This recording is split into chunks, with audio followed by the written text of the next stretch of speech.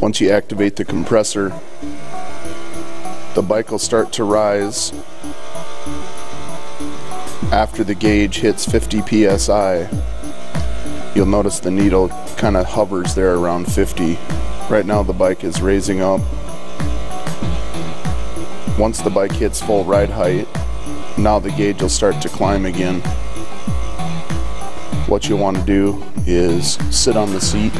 Once you add your body weight to the seat, your pressure is going to go up. What that does is helps you not bottom out. Once the shock is compressed, the air pressure increases and helps eliminate that bottoming out. You'll also notice that the needle moves every time we hit a bump.